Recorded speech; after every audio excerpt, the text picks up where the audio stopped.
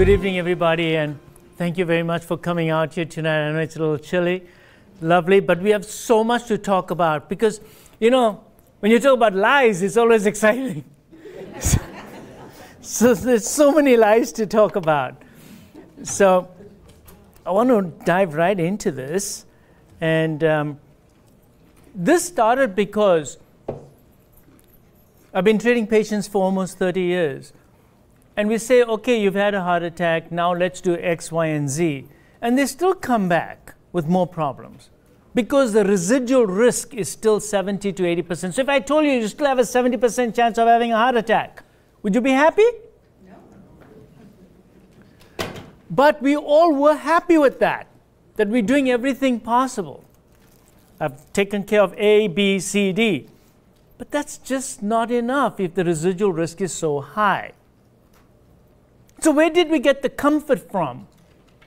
We got the comfort from statistics that I'm doing everything. And I've reduced your risk by so much and so much and so much. And today I'm going to show you some of the lies that we have propagated or have been propagated. So if your residual risk is still very high, you got to do something about that. And today I will talk a little bit about statistics and how statistics can lie. And I will show you a new paradigm, a paradigm that's going to be based on real knowledge. Okay. So Galen Foundation, by the way, Galen was involved in prevention years and years ago, of course, in the time of the Roman Empire. And he was the physician to Marcus Aurelius. And he was the one who coined the term doctor, which means to teach. So he would teach people how to get better and how to get healthy. And he had already talked about diabetes in those days. Years ago, he talked about diabetes. All that time ago. He was an amazing, amazing physician. Oh, can you hear me now better? Oh, good. All right, I can just relax now. Really, really good. Okay, so I don't need to belabor on that. So we've been living with the lipid hypothesis that cholesterol causes atherosclerosis. Everybody agreed? That's what you heard, right? Yes, okay. And it causes coronary artery disease, cerebrovascular disease, and peripheral vascular disease. No good. And this data I need to tell you about, that in 1957, this doctor stated that in order for patients to lose weight, they must be on a high protein, high fat, and low cholesterol diet. All the way back in 1957, he was already saying that. And in 1961, multiple studies already showed that if you eat a high carbohydrate diet, you get lipemia within 1 hour. And yet that was the time that we all jumped onto this fat bandwagon. So if I take your blood sample, I give you lots of fat. Let's say I give you 3 eggs to eat right now. And then I take your blood sample 1 hour later. And then I give this young gentleman over here, let's say, yeah, he's young. And let's say I give him a real high carbohydrate meal right now. And I check your blood. Whose blood is going to look fatty and all, you know, cloudy because there's fat in it? It's going to be the guy with the high carbohydrate diet, not the guy who just had the high fat diet. We knew about this back in 1961, yet I bet you each and every one of you in this room thinks that because he ate the egg, his blood should be looking all cloudy and mucky. So that brings us to Ancel Keys. He said, look, the only sure way to control cholesterol is to reduce fat in the US diet from 40% to 15% of total calories and to cut down saturated fats from 17% to 4% of the total calories. He also went on to say that Americans eat too much fat, and much of that saturated fat damages the arteries and leads to coronary artery disease. So who was Ancel Keys? Ancel Keys was appointed by the US government to come up with the key rations. The key rations were the rations that the soldiers used when they were in the war, that these are the rations, this is what, and he was the one who for some strange reason, was given that job. And what was his qualification? Well, he was a BA in economics and he was a PhD in fish physiology. Yet, he was appointed by the US government to give advice on how we should feed our forces. And then he comes up with this theory.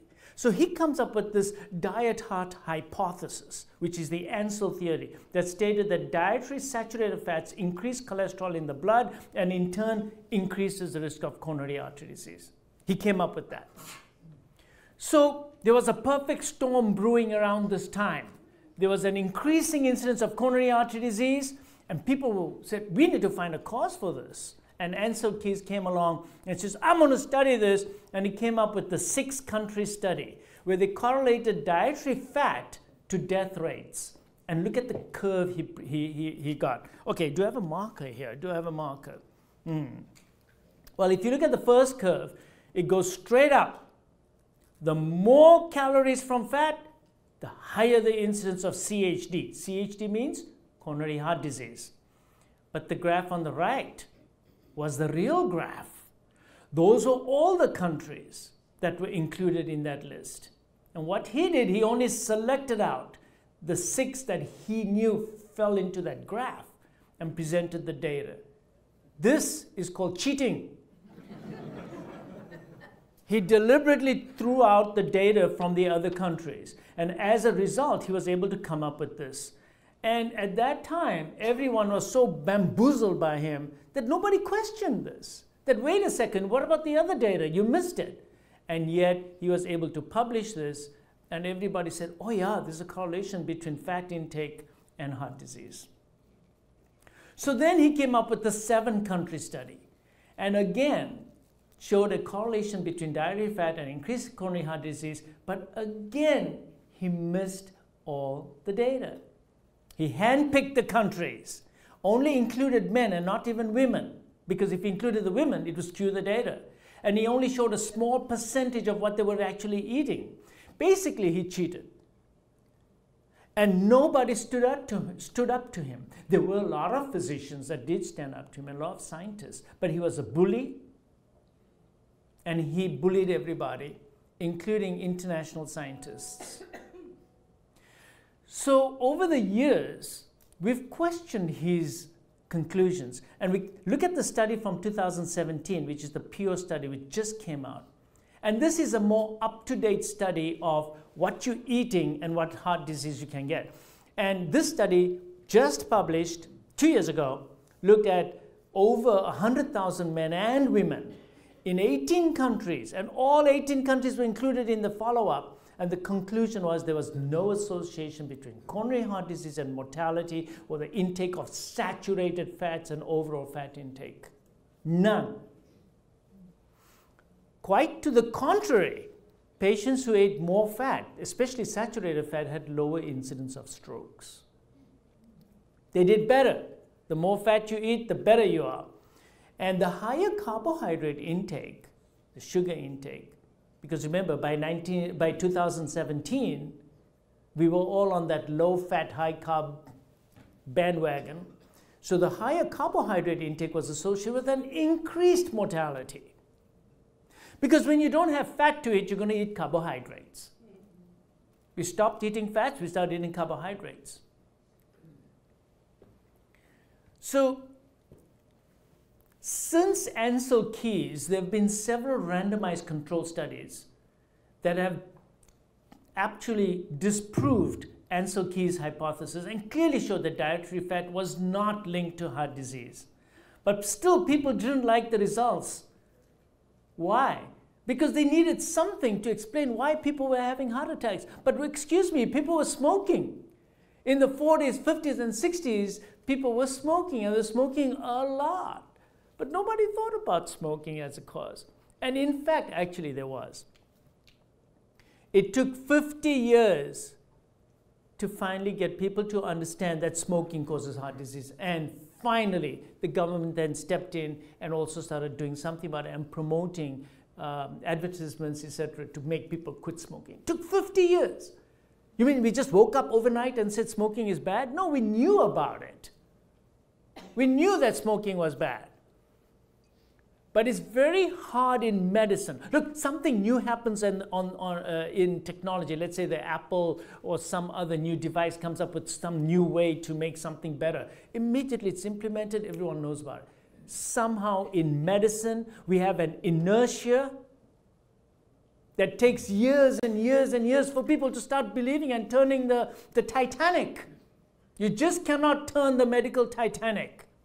And that's exactly what happened. So they needed something to believe in, and the fat hypothesis still continued because other people stepped into it. Trials ran for more than 10 years. Reduced fat intake to about 20% and saturated fat down to 70%, to 7%. Results? No improvement in heart disease. Major failure because it didn't align with people's opinion. People already made up their mind, because all the advertisements were out there. So now, let me talk a little bit about fats. Well, actually, before I talk about that, there was a perfect storm brewing up around this time. In place of saturated fats, people said, well, what should we be eating? Well, the government said eat polyunsaturated fats, promote that. And people were already eating a lot of margarine instead of saturated fats. Margarine is even worse than polyunsaturated fats. Margarine is so terrible. At the same time this was going on, nobody still made a big deal about smoking in the 1960s. A lot of smoking was still going on. So the disease process still continued. We continued to see more and more heart disease. So let me come back to the types of fats now. We have saturated fats, which are found in meat, poultry, coconut, tropical oils, lard, tallow, and butter. We have monounsaturated fats that are found in nuts and olive oil. Polyunsaturated fats, now watch the word, manufactured vegetable oils. Soybean oil, peanut oil, safflower seed oil, sunflower seed oil, cottonseed oil, canola oil is also in that. These are manufactured. There's no natural oils like that. So, and then there's trans fats, which are found in margarines, baked products, chips, and reheated vegetable oils. So the polyunsaturated fats, what's the history on that? That history actually started a very long time ago. At the turn of the century, the cotton industry had all these seeds left over after they took the cotton. So what are we going to do with these seeds, man? So somebody said, well, we have tons of them, let's crush it and take out this black oil that comes out of it. It smells terrible, but it's beautiful oil, it's oil. So let's use it. So what did they use it? They sold it to the Ford Motor Company. Oil your engines and parts and that's what it was for. Then they still had a lot left over. So they said, we need to do something about this. And then a company called Procter & Gamble took it. And they said, well, we've got to make this thing digestible so people can eat it. Let's just feed it to people. Take it out of the cars and put it in people. So they took the color out. They added a nice yellow color. They processed the heck out of it. To get things out of it, they use solvents, which are petrochemical things. All the vegetable oils that you all are consuming have been treated with solvents, petrochemicals, etc., to make them what they are today. They're extremely processed. If you saw the processing plants, you wouldn't ever consume those vegetable oils. They're manufactured. Just remember, they're manufactured. And how many times have I told you before, if it's got a barcode on it, don't eat it. Told you that many times. So what's changed? People still continue to smoke. Vegetable oils entered the market because you should stay away from meat, stay away from saturated fats. Well, of course, the food industry was very happy to step in with vegetable oils, and sure enough, they did. And they have no cholesterol in it. So they got the stamp of approval from the American Heart Association. These are vegetable oils, are very healthy for you. Stamp of approval. Cholesterol free. You still see it. You still see the vegetable oils, the mazola and all that. Cholesterol free, the nice heart next to it, all that nice stuff. What it means is it's going to kill your heart. And then So let me give you that history. In 1911, Procter & Gamble, I told you about Crisco. Oh my God, Crisco, shortening. And they made books on how to cook with Crisco. So it was used for candles, wax, and lubrication. Candles. You want to eat? Go home and eat your candles, folks. This is how serious this problem is, because someone's going to make a buck on it. Think about this. Think about how angry I got when I started reading all this stuff. That just to make some bucks here and there, people do these things. So now let's go back to some history. Who indoctrinated Ancel Keys? He read studies like this. He took rabbits and he gave them animal fats, lots of it. And then they got atherosclerosis. The poor rabbits, their arteries clogged up. But remember, they're vegetarians. Rabbits don't eat meat. But they gave them meat. And then they cut their hearts open and said, look, look, all the cholesterol is in there. Wrong. So let's move forward. So the journey to increased carbohydrate intake. So they said, okay, we can't eat fat. So now we're going to eat more carbs, because that's all you got left. You got proteins and carbs. So the food pyramid comes out. People start saying, what should we be eating because of that fat lie? So now you come to the Framingham Heart Study. In that study, which started in 1948 and is still ongoing, they found that patients with increased cholesterol initially had coronary artery disease. They found that in 1948. But when they did a follow-up study on those patients, those with the highest cholesterol actually lived the longest. And I'll show you the data. In 1953, the American Heart Association promoted corn oil, margarine, chicken, cold cereals to replace all saturated fats. They said, go from red meat to white meat. Come on, who hasn't heard that? Change from red meat to white meat. This all started in the 1950s. Corn oil, margarine. Then in 1953 also, the 6-country study came out, where he handpicked the studies. The 7-country study came out in the 1970s. So these were the data that we based this on. And then comes the 1977 McGovern report. What is the McGovern report? Well, now the government said, hey, look, people are just dropping like flies. They're dying of heart attacks. We need to do something about this. So they set up a commission. It was led by McGovern. On data that I just presented to you, they came up with the food pyramid. They said, that's it. We have now a war on saturated fats. We need to make it official American policy. No more saturated fats in our diets. We need to promote more healthy diet with more carbs instead. In 1980, now, a lot of people were offended in 1977, saying that, look, you have inadequate data to make this recommendation that we need to cut down fats.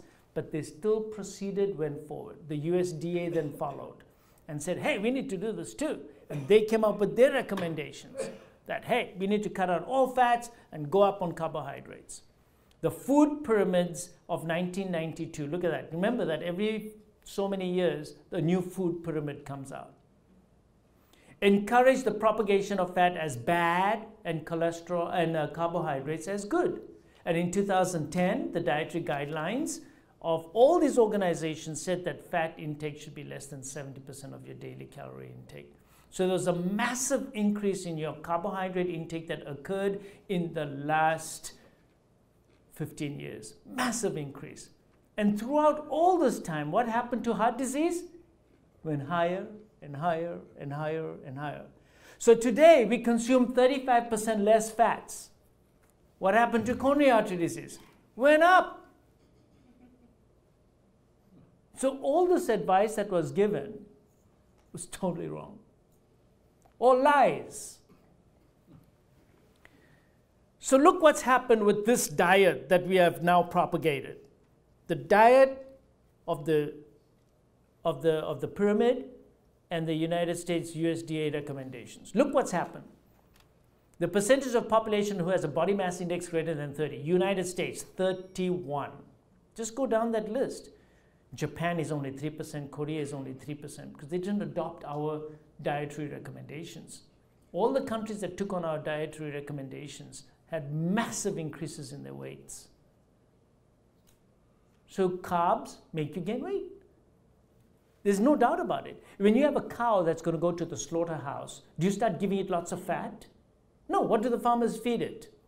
Corn, carbohydrates. That's what makes them gain all the weight. It is not the fat that the cows get. No, they all get corn. And remember that a gram of sugar is only 4 calories per gram. Proteins are also 4. Fats are 9. Give the cow fat. But no, we give them corn instead. And they gain more weight. So what about this Mediterranean diet? Everyone's, who likes a Mediterranean diet? Everyone puts their hands up. Of course, there you go, there you go. Whose idea was it? Ansel Keys. 1959. Oh, somebody said, thank you for saying oh. So what he found is that 40% of the Cretan diet was from fat, and yet the mortality was low. He couldn't understand this. On the island of Crete, they had so much fat, and yet the mortality was really low. So he postulated that this has to be from fish and from olive oil. So he pushed the idea that, polyunsaturated fats are found in olive oil, and fish also have omega-3. So he said, this is the diet that these people should be eating. But what he didn't realize that the people on Crete were very poor, actually. They were pretty poor people. But they all ate fresh vegetables, lots of it. And they had lots of protein. And they did eat fats, saturated fats, not just polyunsaturated fats. So he made this up, and he came up with the Mediterranean diet in 1959. There is no correlation between heart disease and the percentage of calories that come from saturated fat. This came from a huge study that was done by the British Journal of Nutrition in 2012. And the percentage of saturated fat in the French is greater than 40% saturated fat, and yet they have a much, much lower incidence of heart disease than the United States, where we have less saturated fat because we are good. We listen to the government. The French have greater than 40% calories, of which 15% is saturated fats. Then we call this this is just the French paradox. When we don't understand something, what do you call it? A paradox. That means basically you don't know what you're talking about. So let's talk about meat intake. Very, very poor epidemiological studies.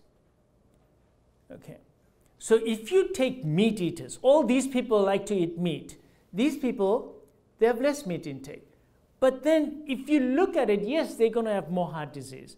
But the meat eaters also, they found, smoke more. They exercise less. They eat less vegetables, right? And they're on much higher carbohydrates. And besides the meat, they also eat a lot of processed meats. So how do you know that the small increase, a modest increase in the total mortality in cardiovascular disease in meat eaters is due to that, due to the meat, or was it because of their lifestyle? So when you have multiple variables, how do you know which variable is responsible for that minor increase in the mortality? Is it the meat intake? Is it the saturated fats in it? Or is it all the other things that meat eaters are associated with? In the Dean Ornish study, they took patients and they said, oh yeah, look, these patients are doing great. It's because of meat and saturated fat. It's not. Because in the Dean Ornish study, they all had to become vegetarians. And they all had to quit smoking. And they all had to also decrease their sugar intake, and they all had to also exercise. So how do you know that the final result was because they cut down on their fat and meat intake, or was it from all the other things? So when you have multiple variables, you cannot make any conclusions. So let's look at some prospective studies now. In 1948, the Framingham study I told you already started. And William Costelli, who was the director, He stated that there's no correlation between fat intake and coronary heart disease. Now, a prospective study is much more accurate than a retrospective study because it's actually looking at events as they occur. In 1957, the Chicago Western Electric Center, no correlation between dietary fat and cholesterol levels. None. In 1971, the Honolulu Heart Study showed that a low-carb diet decreased coronary heart disease, and there was no correlation between fat and coronary heart disease. None. None whatsoever. These are huge studies where they took tens or hundreds of thousands of people and followed them. In 1999, the University of California study also showed low-fat diets caused patients to change the lipid profiles from pattern A to pattern B, which is the bad pattern, which is small dense particles. And a high-fat diet actually made the pattern B go to pattern A, which is the better pattern of your fats. The saturated fats did that. 2001, the type of fat had no effect on heart disease. 2007, the Swiss study. In children, fructose, found in all your juices, and low-fat diets promoted by everybody produced pattern B hyperlipidemia. And we know that that's atherogenic. Why didn't anyone say anything about this?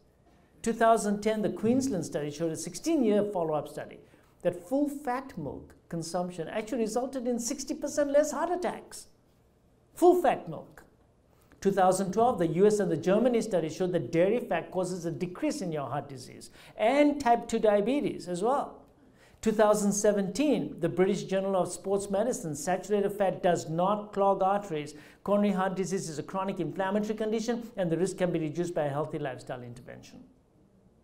Multiple prospective studies. The data is overwhelming, but we have our head stuck in the sand and we have our heels stuck. We don't want to budge. What's it going to take? So we need corrective thinking. Rabbits are herbivores. That study goes out.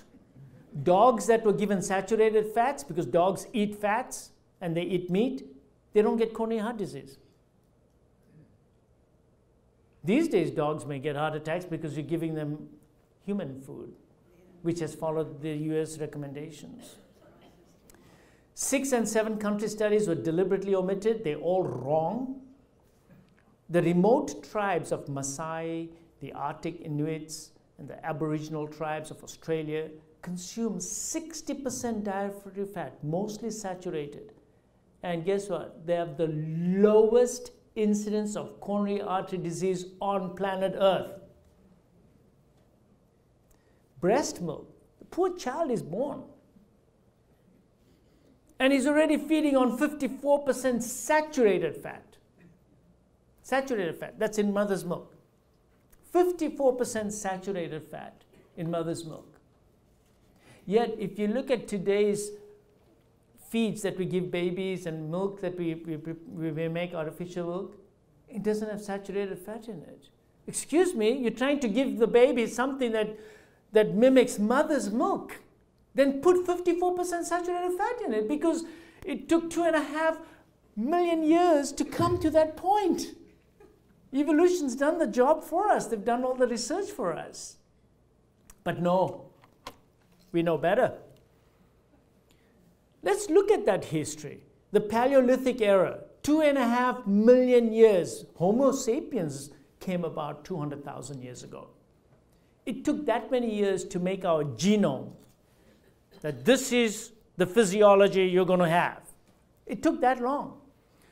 We were hunter-gatherer men. We ate fatty animal parts, a few seeds and roots, fruits, bulbs and grains and legumes and corn. Very little, but we ate mostly animal parts and some fruits and vegetables. Then came the agricultural era, 10,000 years ago. We increased our carbohydrate intake. Not massively, but we did. And what happened to man? He started getting dental caries. All the data show. Man became shorter and fatter. Then came the industrial age, which only started 250 years ago. And with it, we boosted our carbohydrate intake even more sugar. Sugar. Plain, simple sugar. Sugar came about now. Why? Why? Because sugar actually came from Borneo and then went slowly up towards China, then the Far East, and then finally came to India.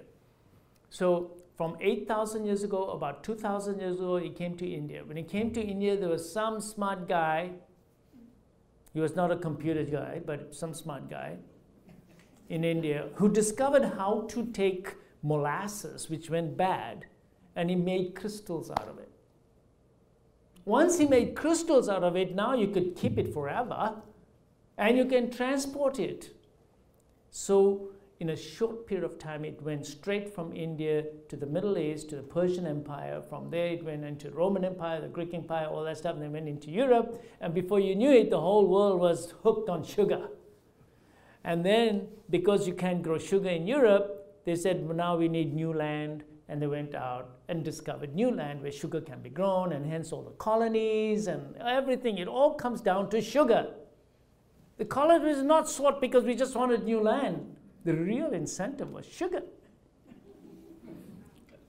Now today, sugar also comes from beet. So what was the story behind beet? The story is very interesting because what happened is that right after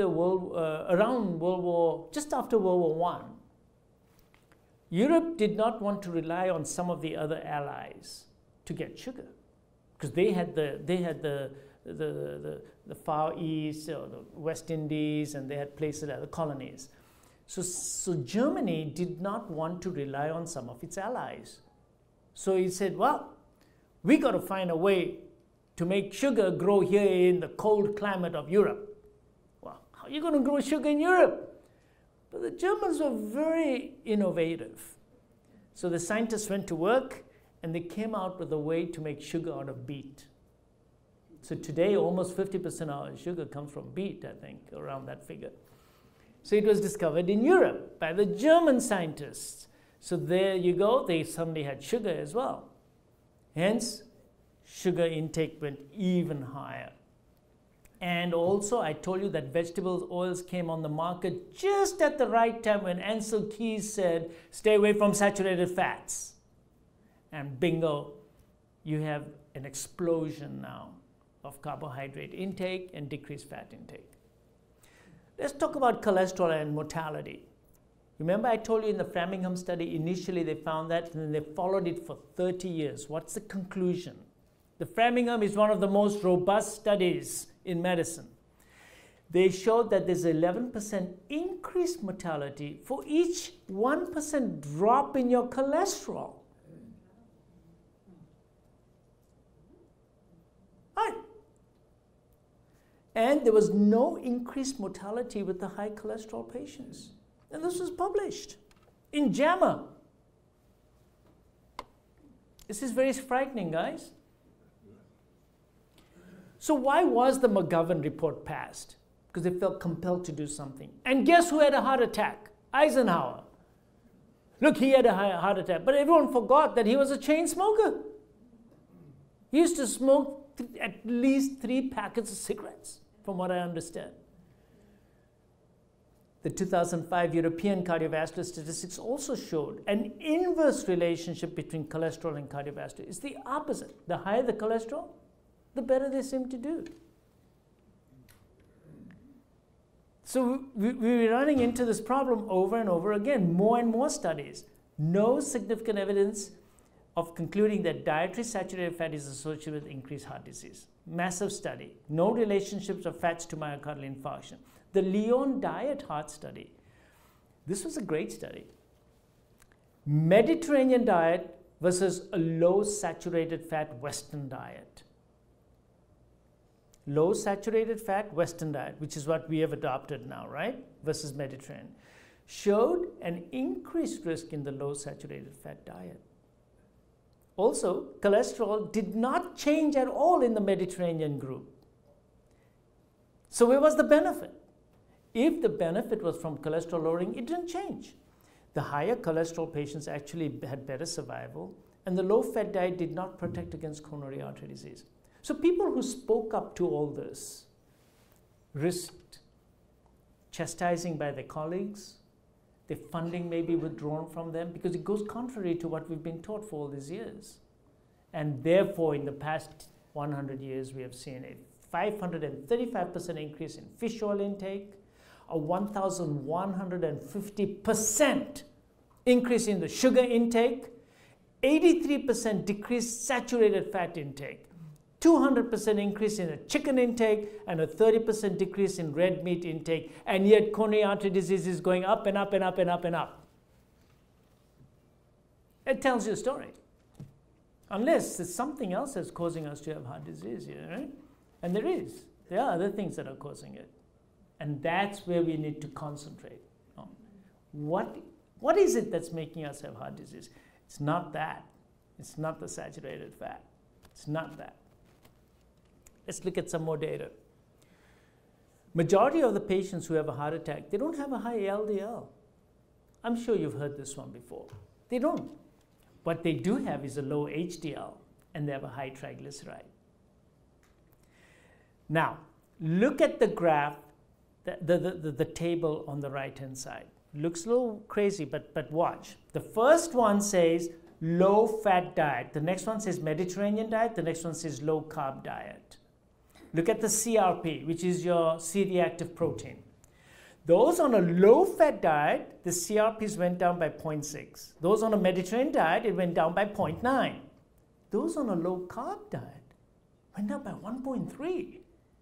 They were on low-carb, moderate fat, moderate protein. All they did is cut down on the carbs.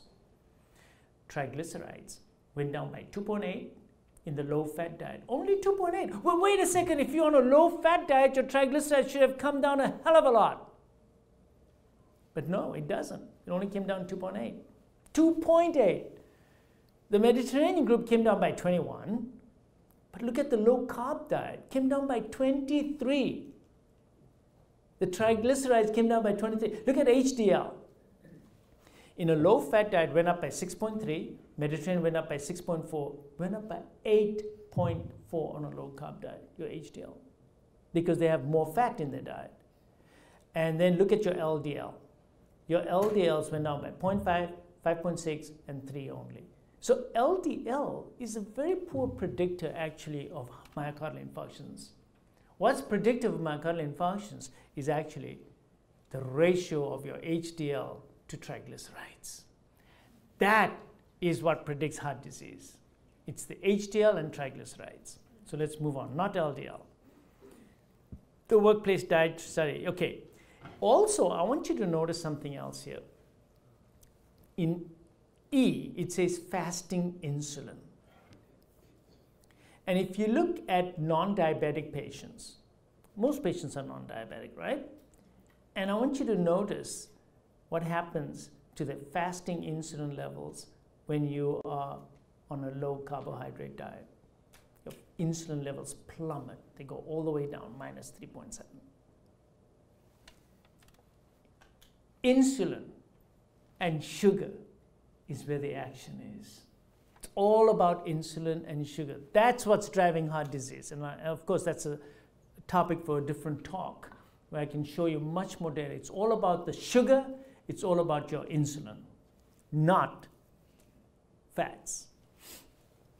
So what about drug therapy for cholesterol? So wait a second. So Doc is saying that, okay, if it's not the fats in the diet, then if we lower our body's fat, cholesterol, with diet, with drugs, surely there'll be a decrease in heart disease, right? That's why we have statins and drugs. So let's look at drugs now.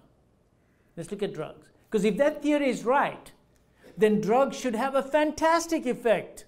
Because you give cholesterol-lowering drugs, you should see a profound effect on heart disease. Am I right? If that theory is correct. All right, so let's look at the drugs. Primary prevention studies with statins, number needed to treat, NNT. I want you all to know what NNT means, number needed to treat. That means I'm going to treat 100 people here with this drug for, let's say, 5 years. Number needed to, how many of these 100 people will be saved from getting a heart attack? That's the NNT. So if the NNT is 90, that means 90 of them will not have a heart attack. That's phenomenal. But on the other hand, if only one life is saved, that's pathetic, right? So NNT, number needed to treat, is the flip of that, which tells you, let's take this one. Primary prevention statins, 104 to 300. That means in the studies, there's anywhere between 100 and 300 patients that you need to treat for 5 years with statins to prevent one heart attack. Look at that number. And by the way, 21 of those 100 will have muscle aches and pains, and 24 will develop diabetes during that time. Let's look at secondary prevention for statins. Number needed to treat is 83 for mortality, 39 for non-fatal myocardial infarction, 125 for CVA prevention, but number needed to harm is 50. That means that 1 out of 50 patients will develop diabetes, and 1 out of 10 will get muscle aches and pains. So you say, okay, you know what? You've had a heart attack. I want you to take a statin. And don't get me wrong, I prescribe statins. Take the statin. And then you're going to say to me, but doc, what's the benefit? And I'm going to say, well, there's a, if I give the same statin to 83 of you guys, similar people like you, I'm going to save 1 life if you take it for 5 years. It's not much of a number there. And I'll show you more about this in a minute. So how did we get so crazy about LDL? It's because of statistics like this one. It's all statistics. The Mr. Fit prospective study showed that the cholesterol level, which is at the bottom, the higher the level, notice the dots go higher and higher. The relative risk of heart disease goes higher and higher and higher. Oh my God, for every little bit increase in my cholesterol, I'm getting a higher risk of heart disease, right? Right? That's what that graph shows, right? But I want you to look at the vertical column and say relative risk of heart disease, 0.5, 1, 2, relative risk. That means if compared to those who didn't take the drug, you had a 0.5% increased risk. 0.5% increased risk. That's not much of an increased risk. So yes, there is an increased risk, but it's minute. It's not what it's made out to be. But when you put it on a graph like that, that graph makes it look so amazing. It's all about statistics. This slide is a little bit out of order. It should have been a little bit earlier. But I want you to see something on this slide here. It's a very busy slide. So I'm just going to say a few things here. The orange bars are people who are eating a lot of cereals. Low glycemic is the blue, low glycemic also the purple, and then the other reddish color is a low carbohydrate diet. So the last one is the carbohydrate diet in each group. So let's look at the weight. Who had the lowest weight reduction? Those on a low carb diet. Who had the lowering of the hemoglobin A1C? Those on a low carb diet. Glucose, low carb diet. Total cholesterol, low carb diet, but also some in the low glycemic index diet. LDL slightly went up when you're on a low cholesterol diet. Therefore, everyone blamed LDL. Oh, LDL's bad. That's crazy. And HDL, look at the HDL on the low carb diet. Off, went up. And look at triglycerides, came all the way down. And what did I tell you about the HDL and the triglycerides? That they are the most predictive of heart disease. So the very parameters that are going to predict your heart attack risk are best improved with a low carbohydrate diet. Not the fat, not the fat. All right, so that previous slide I showed you about the LDL. If your LDL is less than 150, you're going to have a 99.7% survival. Your death rate is going to be 0.3. But if your LDL is more than 290, you have a 1.3% risk of heart disease, but your survival still is 98.7. What is the difference if your LDL is 290 versus 150 in terms of survival? The absolute risk difference is only 1%, 99.7 versus 98.7%. So therefore, The highest level of cholesterol causes a 1.3 divided by 0.3, which is a 4.1, which means a greater than 400% increased risk of heart disease.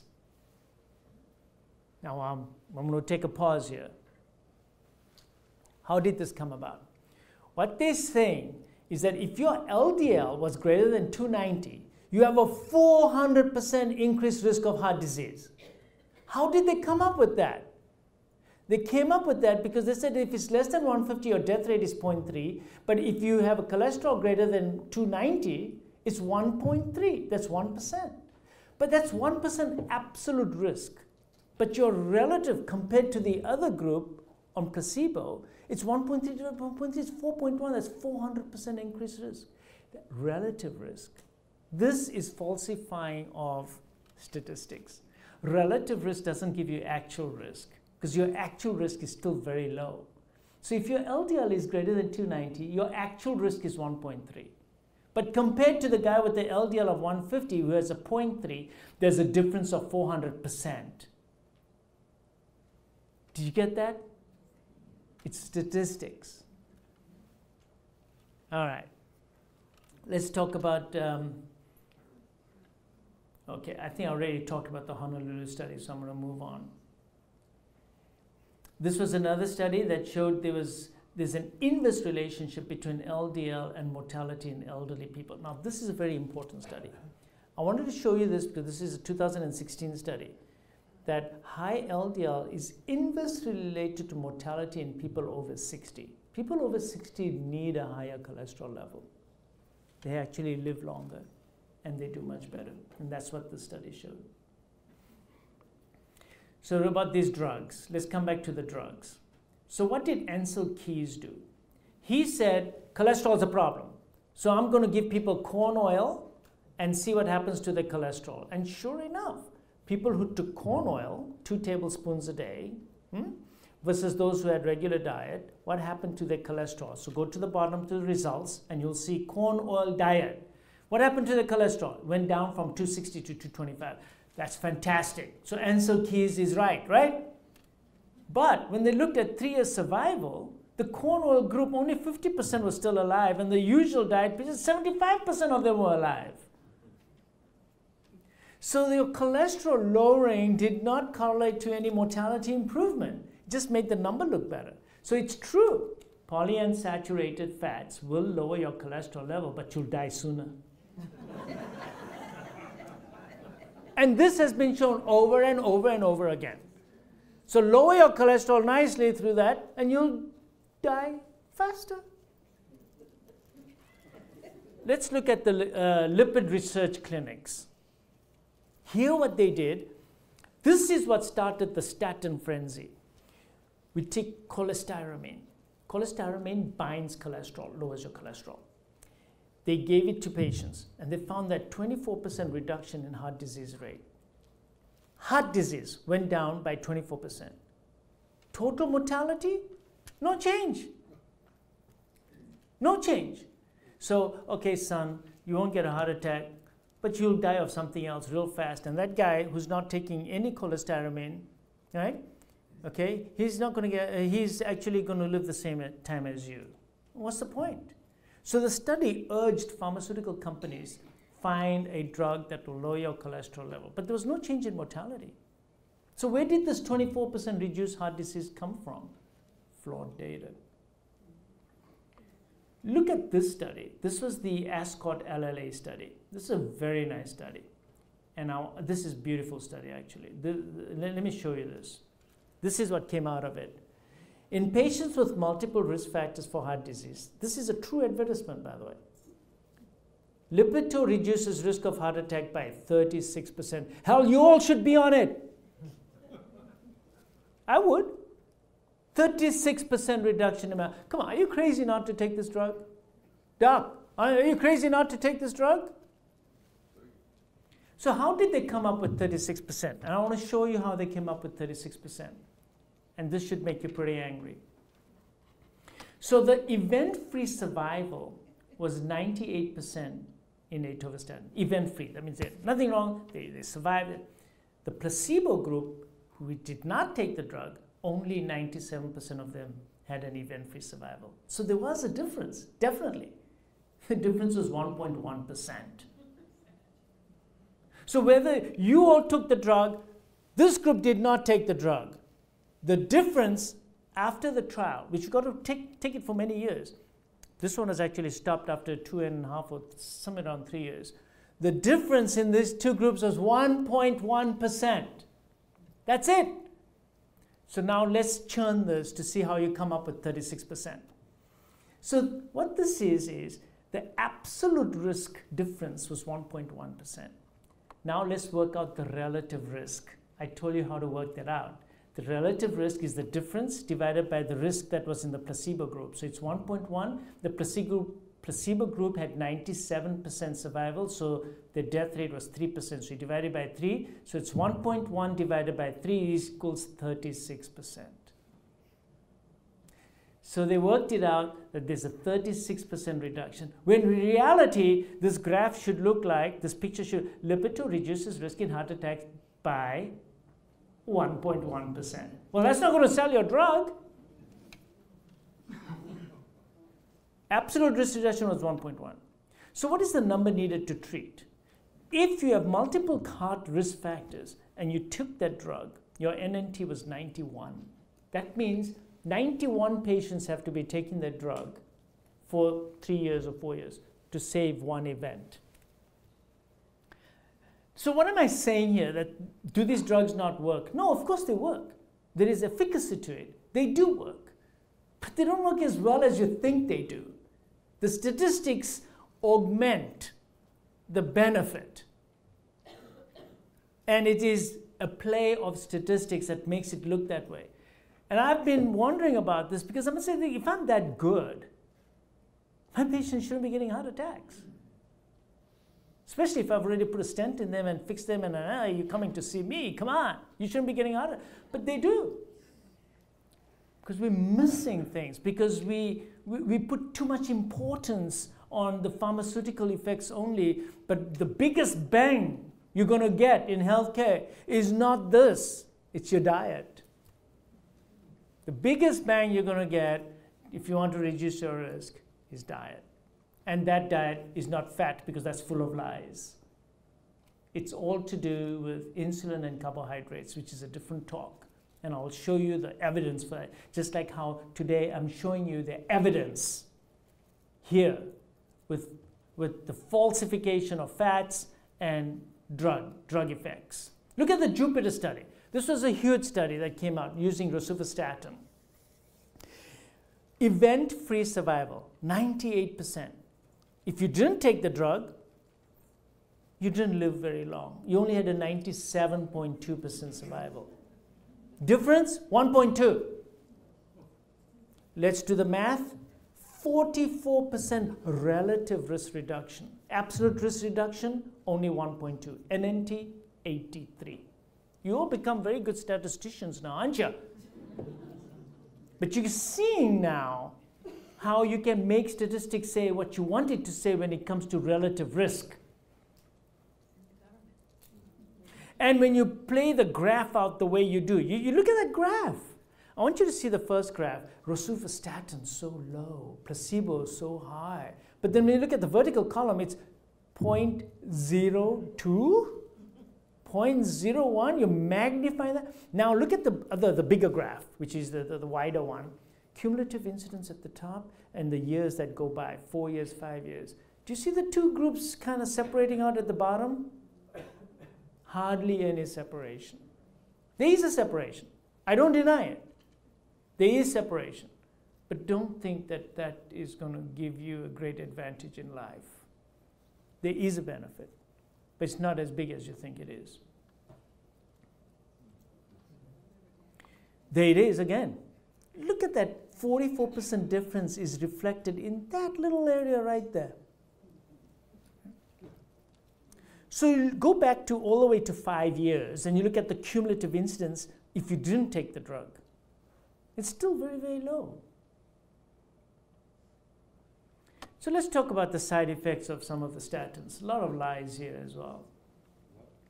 Your testosterone levels go down because this cholesterol is a mother molecule that makes testosterone, it makes hormones, it makes a lot of things in your body. And your brain is full of cholesterol too. Weight by weight, there's a lot of cholesterol in your brain. You need it.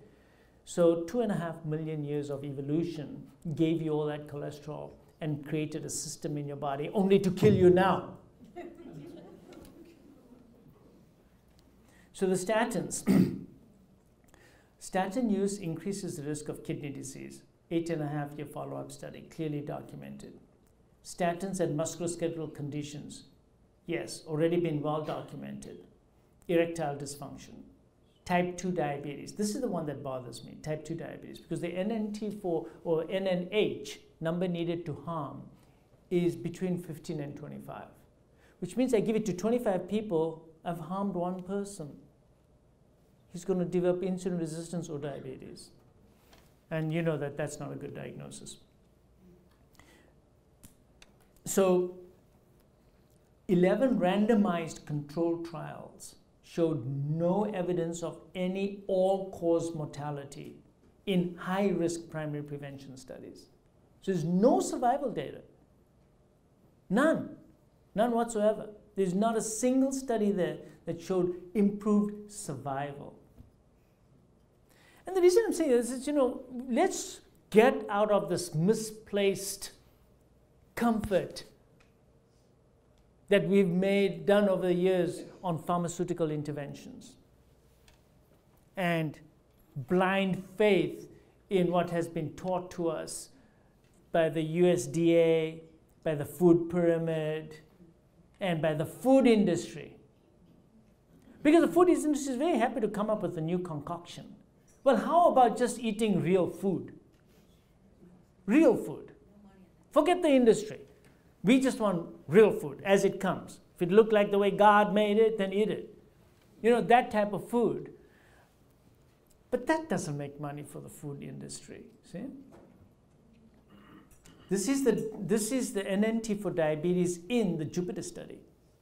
No, sorry, not the Jupiter study. This was in another study. And it was 15, which is very alarming, very high. These were the initial studies that showed that these medicines do have side effects. So if it's the lies about the fat, it's the lies about the efficacy of drug management. And these drugs don't reduce your mortality. Therefore, because they're ill-founded, fats are not the problem.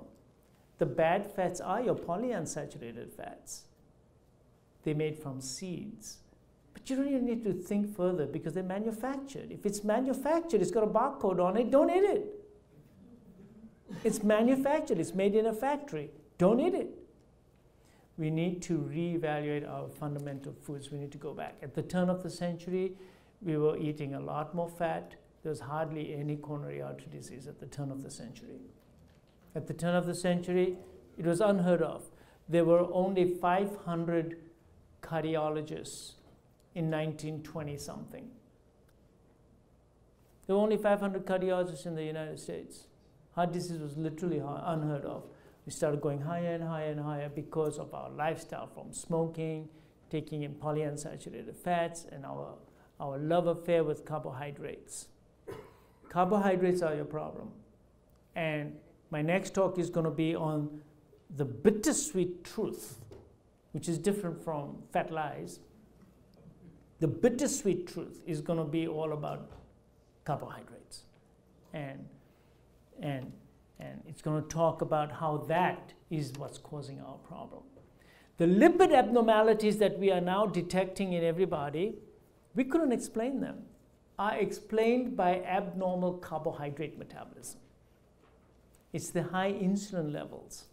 And I'm just going to leave you with a teaser on that. Because what happens is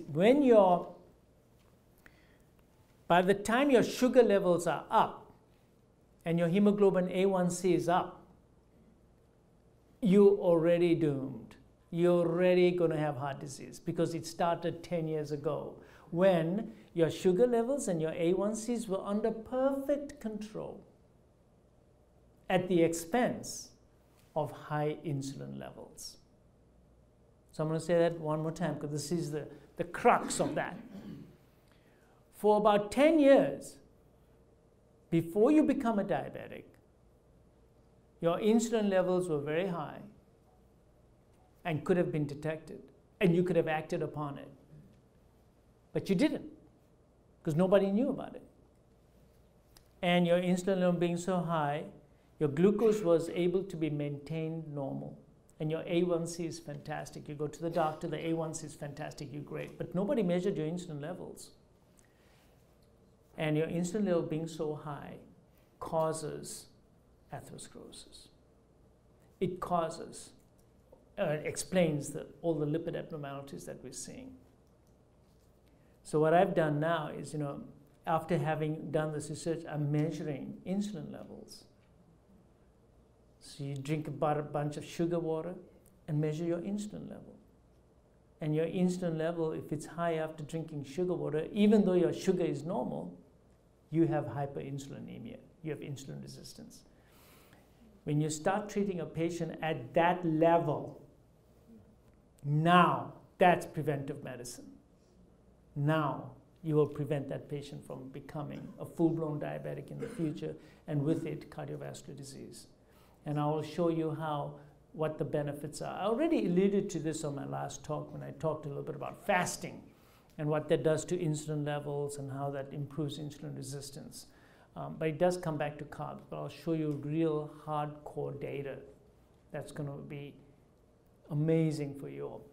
That it is all to do with carbs, it's all to do with sugars that we take in. Stop consuming sugars, stop giving your children poisons, which is the sugars. Stop giving them excessive amounts of fructose as well. Remember, fructose was supposed to be consumed right before hibernation so that you put on a lot of fat so you can go into hibernation. Today, we consume fruits and fructose, but we never hibernate. So it never comes. We eat it throughout the whole year. And I think at one of my talks, I did say that cut back on your fruits, and people looked at me like, you're crazy? Cutting down fruits are good for you. Fruits are not that good for you. You should eat some fruit, but you eat some. That means half a fruit, and the whole thing. And stop making a puree out of it, and stop juicing it, so it all goes into your body all at one time, and the poor pancreas says, what happened? I had an onslaught, He gave me all the sugar in 5 seconds. I don't know what to do with this. I'm going to give you all the insulin I got. Throws it all out there. Now you get hyperinsulinemia for the next 4 to 5 hours. Job of insulin is to put everything into storage. And then you wonder where the fat... Wait a second. Why am I getting a gut? A big belly? So if I gave you fat, your fat will go in, it will be absorbed, chylomicrons will transport it throughout your body, and then you will start metabolizing it through beta oxidation all over your body. Some will be left over if you ate too much fat, and maybe you put on some fat, but that fat will go everywhere in your body. Now you eat a lot of sugar. Now what happens with that? And fructose goes straight to your liver. Your liver then converts it into fat. That fat will go straight to your belly. So if you want to know who's got a high insulin level, look around. If you have a belly, you probably have high insulin levels. So all you need to do for those patients, you can go straight to the diet I'm talking about, or, well, I'm a scientist, I need a level. Then what you need to do is have breakfast, non-fasting, do a non-fasting insulin. That's the other thing that bothers me about everything we do, everything backwards. If I fast, of course my sugar is going to be perfect. And of course my insulin levels are going to be nice and low. I want to know what my insulin levels and my sugar levels are doing after I eat. Especially since I've been recommended by everybody to eat 5 times a day and snack in between. It's another piece of nonsense. See? Another huge piece of nonsense. Because of course, 2.5 million years ago, I was so good I could make a kill every 3 hours. I was an expert archer, and I never fasted, of course. Yeah. So I want to know what your sugar level is and what your insulin level is after food, not fasting. So you go to your doctor and you get a fasting blood sugar and you've done yourself a lot of good. I mean, this is something to think about. You should not be doing fasting levels. You should be doing postprandial levels if you really want to know where you stand. Because you're going to look great fasting. It's like the guy who drinks a lot and goes to his doctor and do my alcohol level, I haven't had anything to drink all night. I'll prove to you I'm perfectly sober. No, but the point is everything is backwards. And we are at a great time in medicine because we have a lot of knowledge. We have a lot of know-how. We really know we need to now implement it. And we need to get out of old thinking and get into new thinking. If you want to count calories, and by the way, did I even mention the word calorie in anything I said here? No, because you shouldn't be counting calories. You want to lose some weight, you want to get better, you want to get rid of that belly, you want to get better, you want to get cholesterol better? None. Just look at the type of food. Change your type of food, which is going to change your hormonal condition. Your hormones in your body will change, of which is the biggest hormone that you worry about? Insulin. Insulin is the big elephant in the room. It's all about insulin. Insulin will put all your calories that you eat into storage and will prevent the storage banks from releasing also. So you want to release, you've got probably 12,000, maybe more calories stored in your fats, but you can't use it because of insulin. When your insulin levels go down, now you can use it. That's the only way to lose fat, is to lower your insulin levels. So I can talk about that on another talk. So my next talk is going to be about the bittersweet truth. I'm going to talk about that sweet thing called sugar, which has really caused the greatest catastrophe in health on this planet. And we are right in the middle of it right now. It's all about sugar. So I will see you all with the bittersweet truth in 8 weeks.